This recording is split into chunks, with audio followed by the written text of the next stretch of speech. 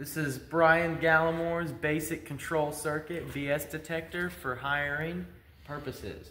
So starts power supply, runs through power supply, and the first circuit is an estop. You push it in. Oh wait, no, you don't push it in. You turn it, and you can see this relay comes on through all this fancy wiring. Press the button again. Let's see the relay pull out. Oh, okay, then reset it. Okay.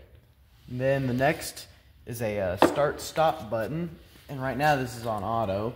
So when I press start, it starts both of these circuits for this controller as well, and turns on this light telling you that it's on, and you can stop it and stop both of them.